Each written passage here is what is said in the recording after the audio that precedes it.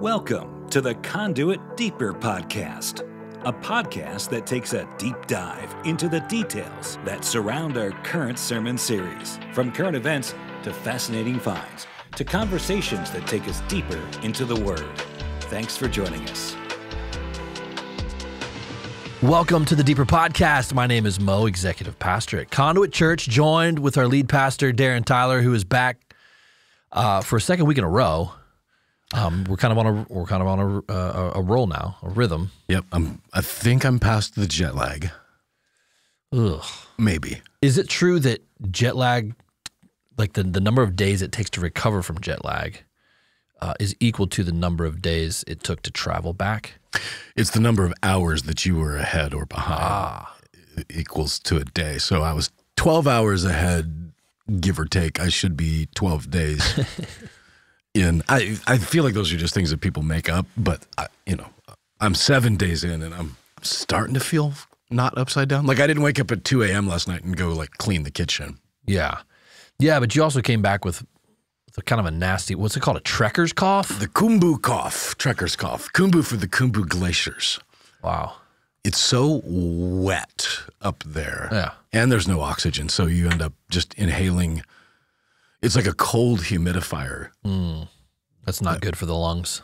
No, it turns out it's not. And You're feeling better. yeah. All right. Yeah, Good. I'm on the mend. I don't sound that great, but I'm on the mend. Well, I mean, if you really embrace it, I mean, it just does have a low resin.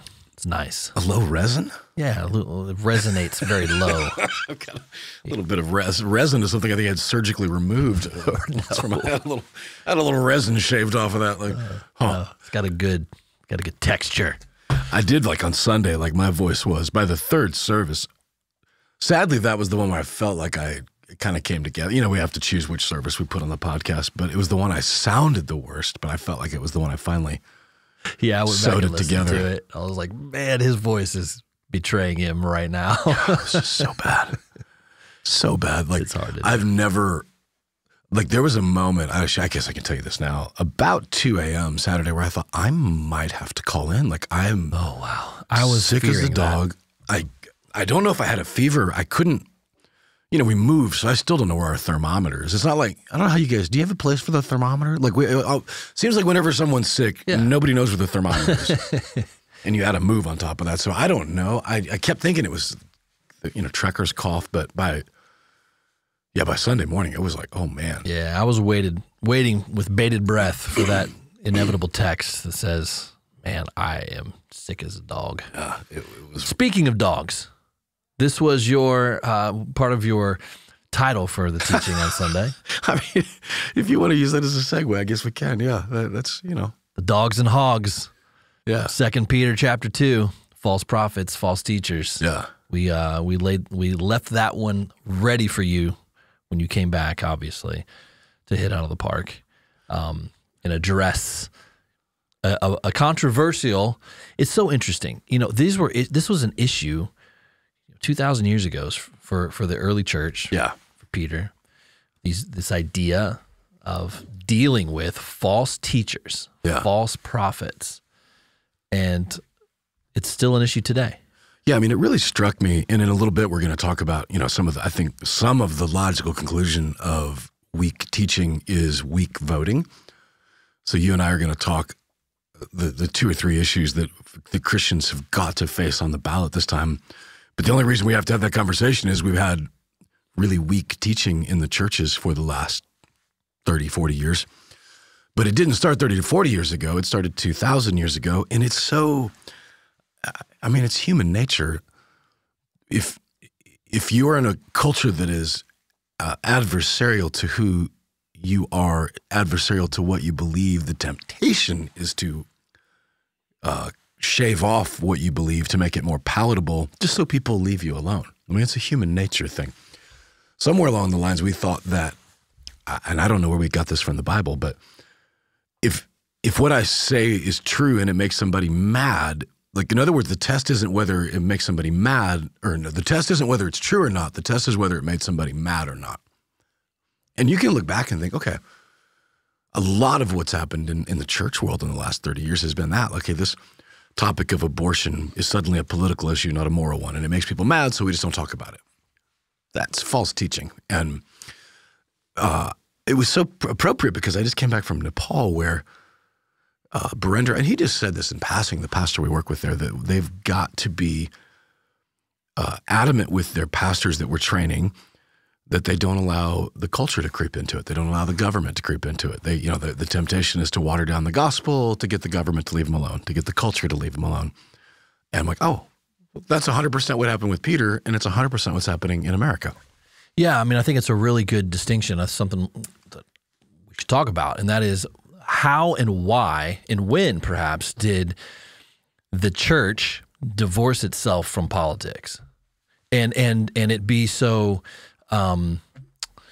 frowned upon to have any overlap whatsoever over the past, again, 30, 40 years. I don't know the exact time frame, but there seems to be, again, it's just pushback over the past several decades that if you start to talk about politics within the church, that's a bad thing, that it's not good, that it's frowned upon, that those should stay separate. Yeah. Where did that come from? Where do you think it came from? I don't know. I mean, it's something I've been kind of ruminating with over the past few weeks to figure out why there's such a divide. Like, why is it so segmented and segregated? The phrase that's always thrown around is separation of church and state. Yeah, the establishment clause. And I just feel like that's a cop-out. It is a cop-out because it was never, it's not even written. First of all, the words separation of church and state, not in the Constitution.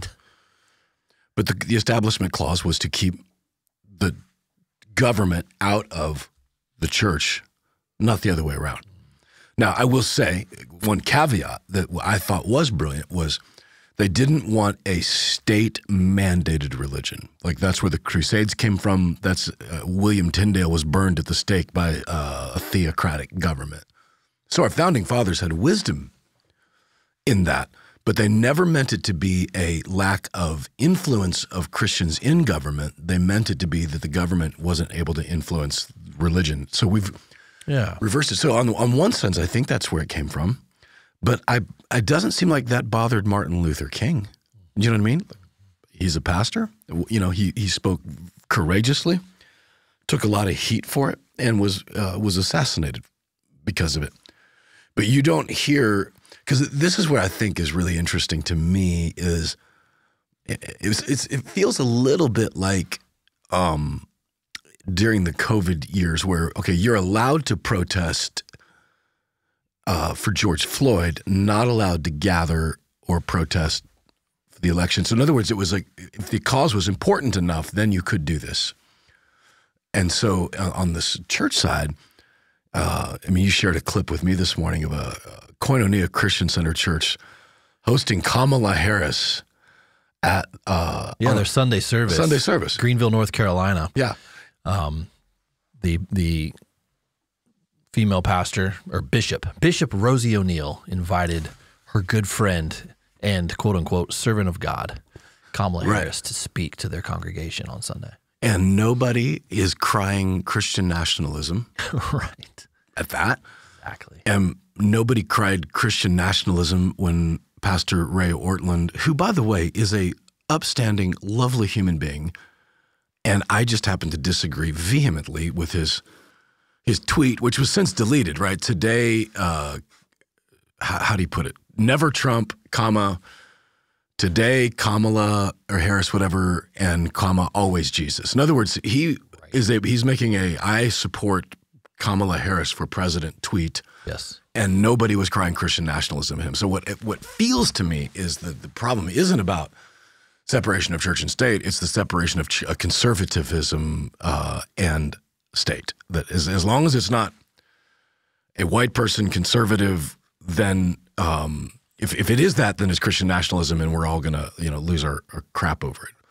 Which is why Josh Howerton can preach a sermon. Josh, who is maybe one of the most affable, smiley, kind, young, courageous leaders, who is being crucified on Twitter for just saying, hey, these are some important issues and we're voting, and why Ray Ortland was roundly just they just look the other way. And by the way, I know that Ray and Josh know each other. Again, Emmanuel Church here in Nashville.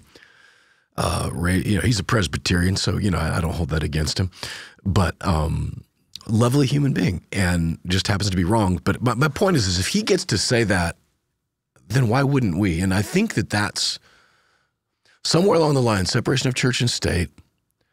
And then, look, they do say there, supposedly we could lose our tax ID number because we want the church out of that. So we don't want the church to be able to endorse candidates, whatever. Again, nobody's calling for Koinonia Christian centers.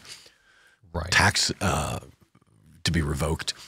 But once I started to figure that out, I'm like, okay, well, then we're done here. Like if it's the secular culture that gets to decide what is and is not political, well, then I'm done with that. Like we don't, the government nor the culture gets to tell us what is and is not.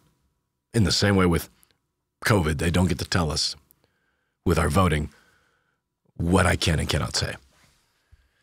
You are referring to Josh Howerton, pastor at Lake Point Church in Dallas, who spoke on October the 6th with a sermon titled How to Vote Like Jesus, which he details, what that looks like, and specifically the lack of political engagement and silence from church leaders across the country to address these issues. Yeah. And lays out a path, a grid in which what voting like Jesus could look like. Right. And it's taken off, right? I mean, there's a lot of people talking about it because it's such a hot button subject. And that being the election in of itself, and then the church addressing this seems to be like combustible fire. It's just like you're not allowed to talk about it from a conservative point of view, because the immediate assumption is that if a conservative Christian pastor is talking about how to vote like Jesus, that they are automatically assuming that it's a teaching or in support of Trump. Yeah. That's the logical conclusion. And the orange man is bad. Yeah. And the deranged Trump syndrome is alive and well. And when I think back to what we taught this last Sunday, again, false teaching produces false voters, right? False voting. But the false teaching part is, like, maybe we should start with that there's a difference between a pastor or a teacher who is in error. There are theologians out there that would say, if you come out of the Bethel Redding world, for instance, that's a false religion, it's a false whatever.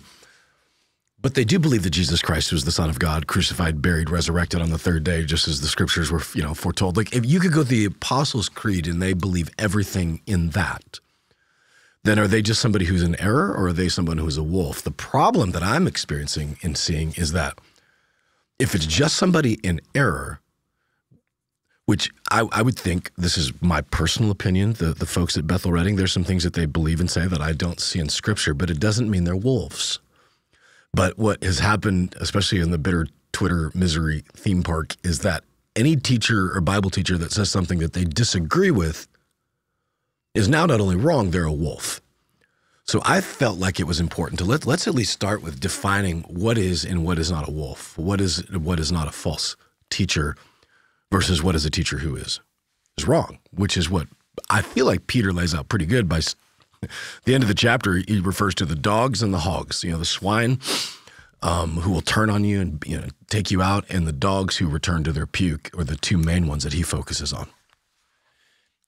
A quote from Howerton's teaching, and I just want you to just maybe comment on the quote. He says, "You cannot read the Bible about Moses, Daniel, Esther, Nathan, Nehemiah, John the Baptist, and think that the church and pastors should avoid addressing government and governmental leaders. You just can't do it. It's all throughout the Bible." 100%. True. Yeah, I mean, again, Peter chapter 2, 1 Peter chapter 2 or 3, he talks about, honoring the government, honoring those in authority. And he's executed for disobeying the orders of those. And so even Peter, Paul, same thing. We get Romans 13, right? Which has been used to say, well, you can't disobey the government at all, written by a guy executed for disobeying the government. So clearly there is no evidence in Scripture that we ought to be silent. I mean, John the Baptist was executed because he called Herod, some pretty ugly names, which were all accurate. And so, that said, it doesn't mean we're not going to have consequences. Obviously, there's going to be consequences when you're speaking truth. When the world is built on lies, if you speak the truth, that's an act of revolution. Revolutionaries, it's a very dangerous job.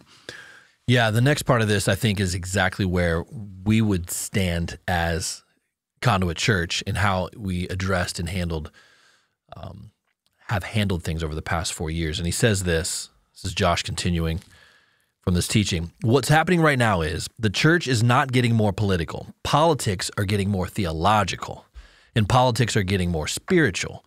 When the government moved past things like building roads, issuing driver's license, and teaching math to things like redefining marriage, erasing gender, reframing abortion as reproductive rights, and then using government school system to indoctrinate everybody's kids into believing those things, the church didn't move, politics did. Yeah, think about that. Those are everything mentioned right there. Those are moral issues dealt with from the Scriptures, not political issues dealt with in Congress. And when you think about it, when people have complained, why does everything got to be so political? Which we don't get a lot of anymore. I feel like that. We have the past few weeks. Oh, have we? We've gotten a few of, we... Are they emailing you now and not me? Is that what happens? Word gets around, whether it's we had somebody a couple weeks ago, I don't know, maybe 2-3 weeks ago, come to the Connect desk after church and was just asking that question. Why is everything so political? Yeah. And what was I talking about? Abortion, gender. Those are not political issues. Right. But again, if we allow the government, if we allow secular humanism to tell us what is and is not political, then we're allowing the world to disciple us. And as a church, if I don't speak about it, then I'm ceding that ground to politics, and I'm not interested in that. Yeah, and then after it was kind of reframed in that way to this person, they were willing to kind of see that and say, okay, let me come back next week. Let's talk about that, and let me just listen a little bit longer. And now they're kind of all in. They kind of had a light bulb go off, and they're here for it, which I found encouraging. Another example of maybe talking us through false teaching versus inerrant teaching, there was a clip that's been going around actually this morning or earlier this week, from our good friend Andy Stanley down in Atlanta. He's doing a new sermon series on miracles then and now, and he poses this question: do you need to believe in miracles to be a Christian? And which I personally believe is kind of the wrong question, given kind of what he's sharing here. And this is it's a bit of a long clip, but I'm just going to play like the last 30 seconds of it. Okay. And then we can kind of talk about that. And the second statement, the miracle of the resurrection is the foundation of our faith in Jesus. So if you're looking for, and I know you're not, but if you're looking for the irreducible minimum number of miracles you have to believe in order to be a Christian, if you're considering Christianity and like, do I have to believe a guy put everybody on a boat? Really? You just start here. The foundation, the miracle of the universe, foundation of faith in God, miracle of resurrection, foundation of our faith in Jesus. But once you accept this miracle, you will find many of those other miracles far more acceptable. So he's saying that there's only two miracles really required to believe in, and that is the creation of the universe and the resurrection, which I feel like is it's just a wrong categorization of the entire topic. Yeah. It's so narrow-minded, and not narrow-minded. It's siloed in a way that's not the full story at all. Yeah, I mean, there's an intellectual disconnect. I mean, for starters, I want to acknowledge that he is acknowledging that there was a literal resurrection of Jesus. And he gets a lot of knocks, and many of them pretty well deserved. But he separates himself here from, say, Richard Rohr, from Rob Bell, from Brian McLaren, because he's saying, I believe in a literal physical resurrection. True. And as the Apostle Paul says, if we don't have that, like, it hinges on everything. If there's no resurrection, you and I could go back to getting jobs and making money for a living as opposed to this, if there wasn't a literal resurrection. So I want to give him credit for that. And this clip, so to me, this clip is just this is an interesting way to try to parse this, but this clip to me would be an error, not a wolf kind of moment or a false prophet, false teacher. Now, that said, Andy has said plenty of things that falls into that category. This one is more like there's an error in that, like, if you want to believe in Jesus, Jesus believed that there were people on a boat. Jesus believed in Noah. Jesus believed in the creation of the world. Like, so to say that you can believe in Jesus and not believe what he believed is an intellectually untenable. Like, it's almost like he's just moving the goal lines to make it more simple, but it's like he doesn't actually say that I don't believe in these other miracles. It's just if you believe in these two, it makes the other ones easier to believe. So it feels like I get what he's saying. I just think it is like you said, it's just the wrong question. You put the wrong question and you get the wrong answer. I just don't like the premise of it at all. Obviously, he excludes the virgin birth, which would be one of the major ones in our doctrinal beliefs. Yeah. But to silo it in that way, in such a very binary, yeah. And it's just the wrong question. Do you need to believe in miracles to be a Christian? It just feels like it's implying other things that doesn't need to be asked. Yeah, to me, the best question would be, do I need to believe what Jesus believed to be a Christian? Right. Answer is yes. And again, I feel like what he meant, maybe I haven't listened to the series, but if you believe in the resurrection, then, suddenly a world created in 7 days, or an ark, like, those become very, if you believe someone resurrected from the dead, it opens up a lot. So I see what he's saying, but he's asking the wrong question. But to me, the flip of that is, so one of the things that Peter talks about in 2 Peter is the false teachers appealing not to intellect, but appealing to lustful desires. Like, they will, those first few verses, he starts talking about what a false teacher is, which is something Andy has done, is when he's redefining sexuality, he's redefining gender. I've heard the tapes that he was recorded in closed-door settings with pastors saying that, the church has got this issue wrong on homosexuality, that we need to apologize to homosexuals.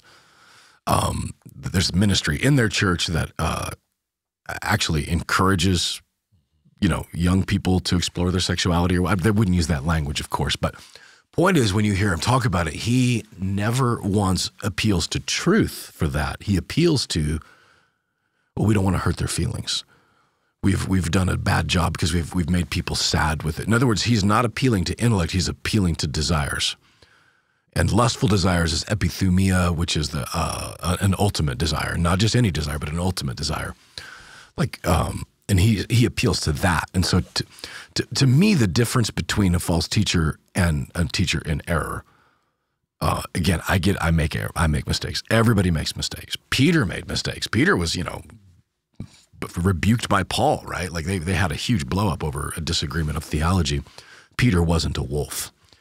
Now, the definitions in the scriptures, which is probably worth repeating, the swine, he talks about the swine, well, let me just read the verse, wallowing in the mud, and refers to that as a false teacher. And what I've experienced with that, and what I think you see in the scripture from that, is that the swine, the pigs, so to speak, are the ones that appealing to the lustful desires to get you to join them in the mud, to drag you into it. So that's like the culture, allowing the culture to influence your theology, which happens in Nepal, it happened in Asia Minor, and it's happening in America.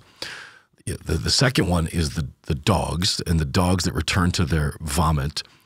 Paul, Philippians 3, verse 2, says that a dog, he talks about the dogs as the mutilators of the flesh. They're the ones that were religious and laws, and it was, for them, it would have been the Pharisees, right? Their version of bitter Twitter, which was, here are the rules and the regulations and the policies and the procedures, and if you violate one of them, then you are out of here. You are, and that's what happened with Peter in the book of Acts, was that he would not be seen in public with those who were not circumcised. He was sitting at separate tables, and Paul said, I had no small disagreement with Peter over this.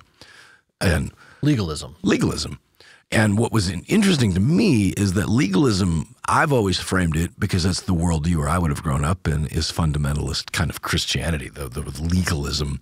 But there is a secular legalism that is the exact same demonic spirit. And when you think about that, okay, what does a dog do? A dog just barks a lot. For the most part, the dogs are different than the wolves, because the dogs are just going to bark. If you stand up to them, they might make noise, but they go away. But the one thing they do is repeat the same tropes, vomit, over and over again. As a dog returns to his vomit, so does a fool, right, to his folly. And he refers to them as dogs, the legalists. And then the wolves, which Peter doesn't talk about wolves, but Jesus did in the same context of in Matthew 7 when he's talking about that's the pigs and the swine. He also refers to the wolves. And this may be a stretch, but it's not lost on me that the Roman government, their national animal was a wolf. And in Luke 10:3, I'm sending you out as lambs among wolves. And so the wolves, I think, represent the government influence on our church, like the government influence on our teaching. And the government wants us to be silent. The government wants these issues like abortion or same-sex marriage. They want us silent on those things because they want to eat us, which is what a wolf does. You can't tell a wolf by what they wear, but by what they eat. And whether or not this pastor, bishop, whatever it was in North Carolina is a wolf, I don't know, having Kamala Harris. But putting Kamala Harris, the leader of a death cult called the Democratic Party, that feels pretty wolf-like to me. 3 weeks from today, will we know who the president of the United States is? No. Do you think? No. I mean, I have absolutely zero confidence in any of that process. I want to. But yeah, I mean, the election is 3 weeks from yesterday. And so it should stand to reason that we would know within 24 hours. But we know how that went down last time. I expect nothing different. Yeah, I don't either. This time. I mean, how long did it take Pennsylvania to count votes? It was like 2 weeks. I mean, Texas is done. I mean, I remember one of the things that really that I feel like didn't get enough attention was, Texas sued Pennsylvania. Right. Which was an interesting. Really interesting. Yeah, because it's a legitimate question. Hey, we can count. Why can't you count? And now we as a state are suffering because you guys are knuckleheads and can't figure out how to count votes. State suing another state. Yeah. Over a pretty obvious. Yeah. But look, that feels so third world country to me that we can't count votes in modern day. Yeah, somebody was making the argument about all of the new technology that Elon and Tesla are releasing right now from his from the satellites and Starlink to this huge monster rocket he just launched and returned this week. I don't know if you saw that. It's unbelievable. It's pretty crazy. And these robots that he unleashed, this new cab service that he's automated cab service he's releasing. All these incredible modern technologies that are happening that are just mind-blowing. And we still can't figure out how to vote, how to count votes. It's like, why can't we put somebody in charge to figure this out with all the technology we have? I mean, I can order deodorant on Amazon right now, and it'll be at my house by the time I get home, and we can't count a vote. Think of all the logistics involved to get that item to your house, either the same day or the next day. It's unbelievable. With that being said, we are all going to vote. Yes, we are all going to vote in 3 weeks. We need to. What are some of the most important issues on the ballot that you see heading into this election? It's hard to narrow this down, but if I narrow it down, this is my opinion. It'd be interesting to see what yours are. These are moral issues that have been hijacked by politics. And at least the issue of abortion is. That is a moral issue. So abortion, the murder of an unborn child, the Democratic Party for decades, their platform was, we want to make it safe and rare. Okay, that's what a lot of Republicans are saying now. Democratic Party, on the other hand, made no bones about it. It is shout your abortion. We're proud of your abortion. Oh, by the way, here's some mobile abortion clinics at our Democratic Party. That makes them a death cult. Absolutely. Like, there's no wiggle room on this. These are children, and there is no voice that is less empowered or more oppressed than the voice of an unborn child inside. And the world, if the church has been silent on this, like the cover of the Wall Street Journal this morning was how many women now are supporting Kamala Harris on nothing else, no other basis than my body, my choice. And that is not the gospel. The gospel is my body broken for you. And for those women that might hear this, I always feel important to say, if you've part of the 25 to 30% of women in the church that have had an abortion, there is mercy, there is grace, there is forgiveness. But there is no excuse to continue to support that. So number one is abortion. And number two, which is tied directly to this, is the courts. The courts are everything, which is why the Democratic Party is talking about changing the way we appoint justices, changing the scope of the courts, because they keep losing their chances to appoint justices.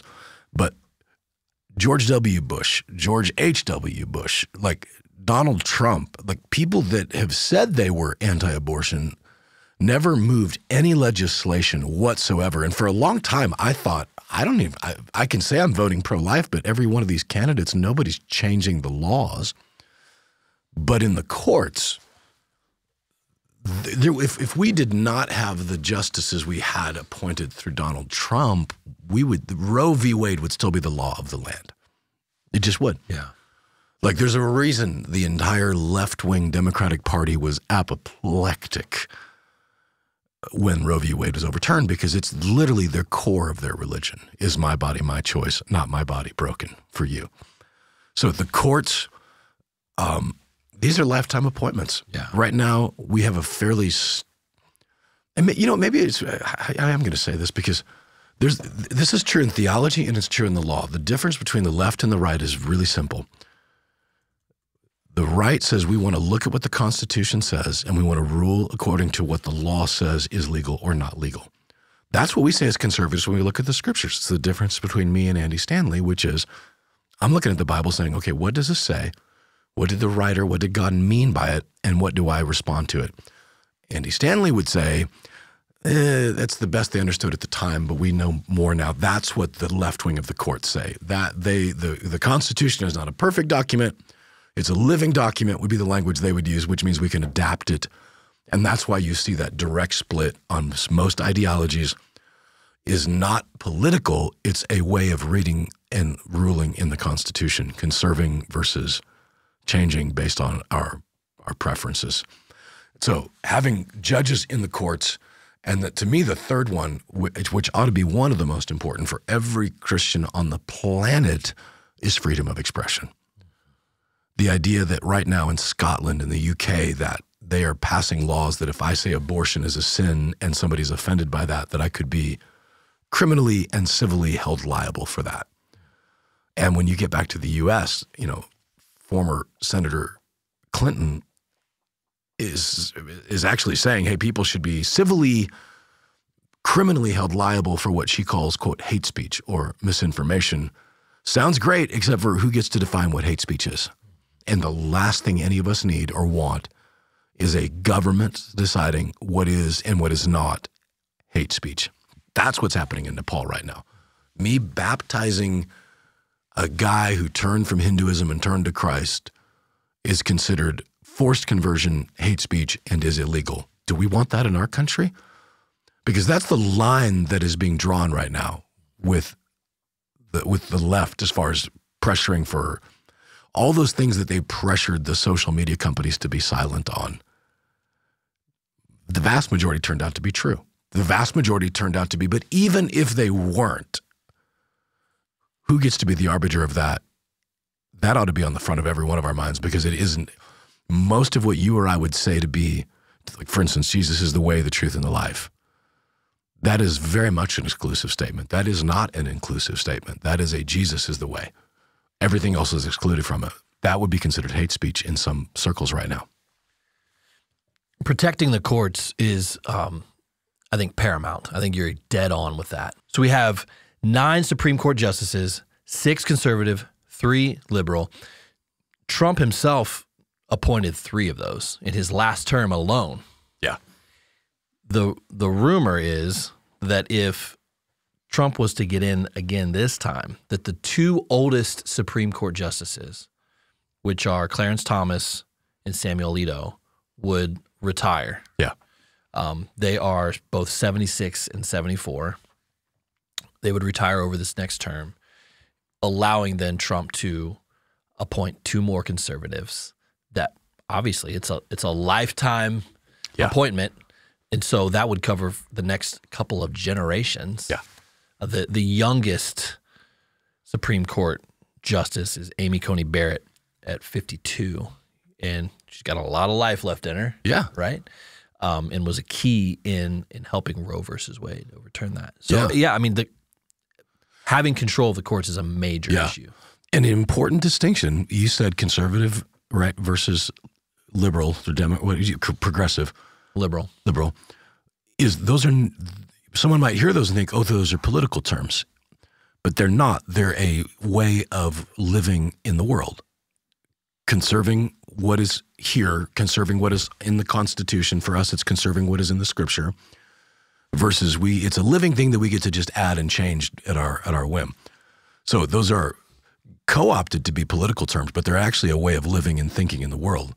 And being able to have justices that believe that the Constitution, imperfect, is still the law. If you want to change the law, that's why we have Congress, that's why we have Senate. But the 3 liberal justices on the courts would disagree with that. We get to change the laws. They would never, ever admit to it being legislating from the bench. But that's the difference, is legislating from the bench versus ruling on legislation at the bench. And if we have 4 more years of a Harris, I don't know that they would, I don't even know how they could do it, but they've said very clearly one of their ideas is to expand the number of justices so that they could stack the courts into the future. Like that's the last thing we need. Yeah, that's exactly what they want to do. They want to pack the courts, and the initial conversation is to move from 9 to 13, which would align with the number of federal circuit courts that there are. It sounds great on paper. Like, we need to make this more fair. We know how this works. Yeah. There has never been a power given to a government that the government gives up. Yes. After they've received it. They'll push it to the absolute extreme and then never give it up without some kind of force with it. And expanding the courts beyond. Imagine how crazy it would be. It's already politically heated, but expanding it and then installing, the amount of, it would be a disaster for our nation, for freedom. I mean, it's literally what was happening in Israel was before this war happened, there was a huge battle right now over there about as far as the courts go. So even in Israel, most democracies right now, the courts are where the major fear is. For us as believers, we don't have a good candidate to vote for here. I have voiced my frustrations with former President Trump. It makes no difference because I'm just a nobody, but he's the one that shut the country down initially. He is the one that instituted the vaccines. And I know all the reasons, and I know he was wrong, and he would go a long way if he would just say that, by the way. But be that as it may, we do not have a perfect candidate. What we have now are 2 options in front of us.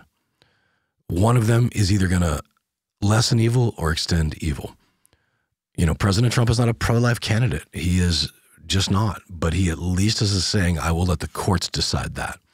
So when I'm heading into the ballots this time, and what I pray every believer does when they head into the ballots is saying, it's not the lesser of two evils, but who is going to lessen the evil in our nation? And the main place we can do that is through the courts. I remember when Amy Coney Barrett. I don't want it to be Coney because I feel like Coney Island, so I keep wanting to change her name because it feels weird.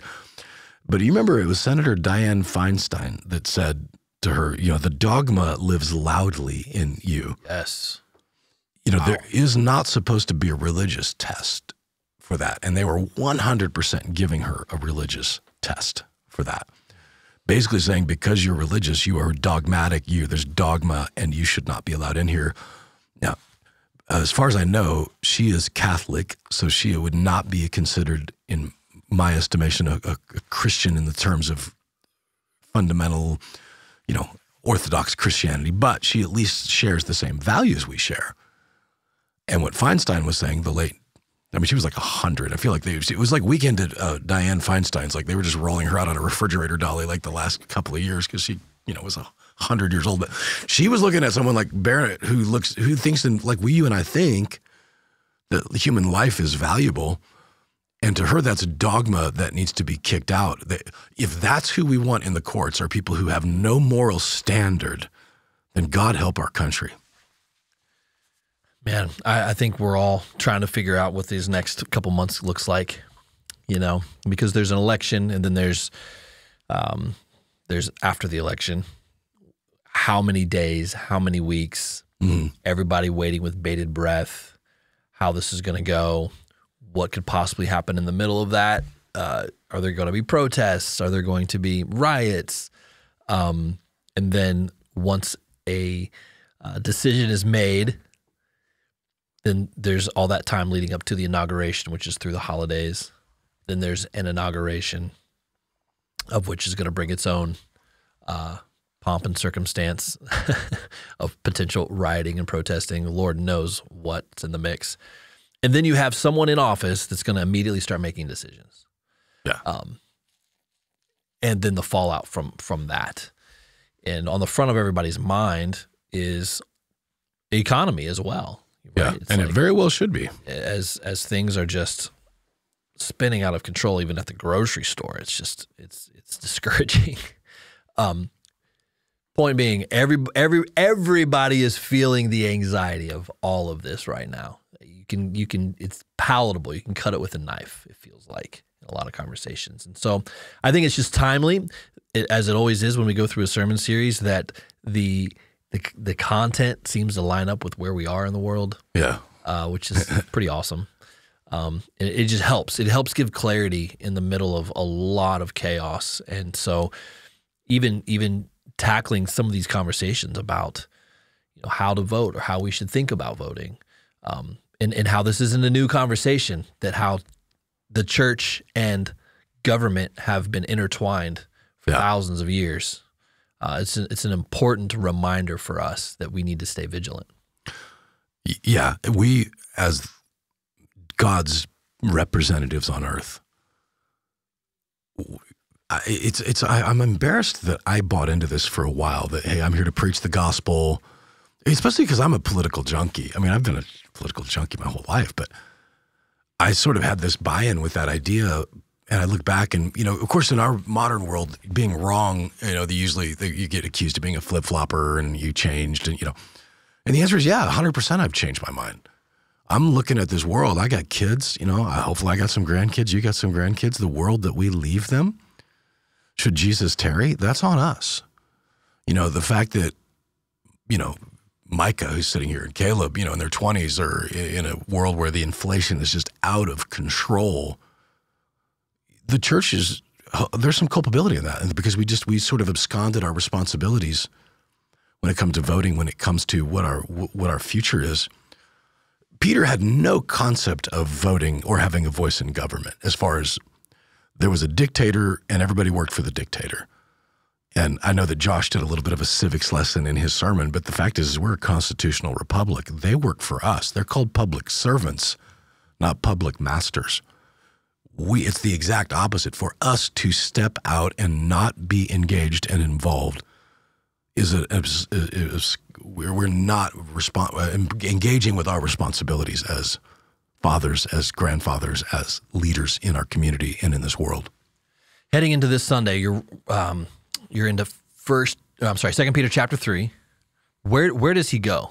He comes out of this false teachers, false prophets. Where does he go next? The return of Christ. Get your crap together. Love it.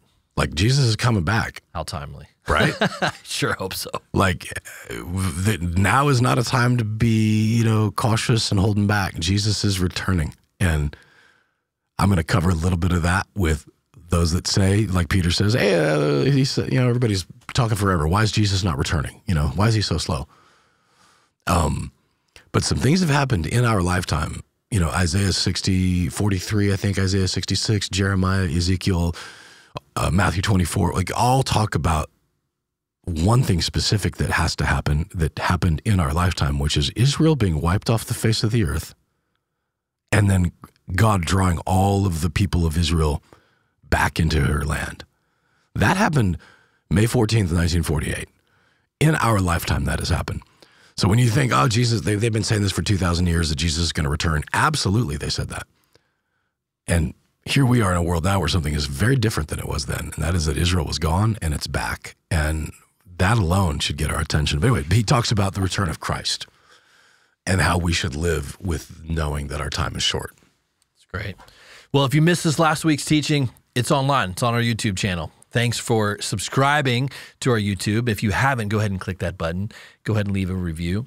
And as always, on our website, if you're just catching up on what is Conduit, who is Conduit, ConduitChurch.com spells out who we are, what we do, where we're at. Come join us perhaps at 9 a.m. or 11 a.m. or 5 p.m. on a Sunday. Or also check out conduitmission.org and see all the different projects that we have happening across the globe. Thank you for joining us on this week's Deeper Podcast.